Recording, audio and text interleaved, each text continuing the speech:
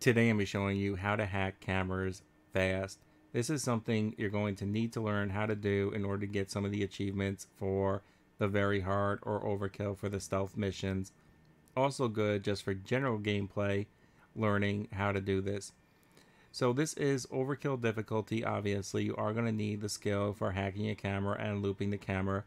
What you want to do once you know the camera position, you want to hold down X on Xbox. On PC, hold down whatever button it is to hack. You're going to wait till you're just out of range, and then you're going to position yourself into range and then loop. As you can see, I had this camera on the back. That's what was actually getting the alert. If you do it like this and you slowly move into position while holding hack and aimed at the camera, that camera will not get an alert on you, even on overkill difficulty.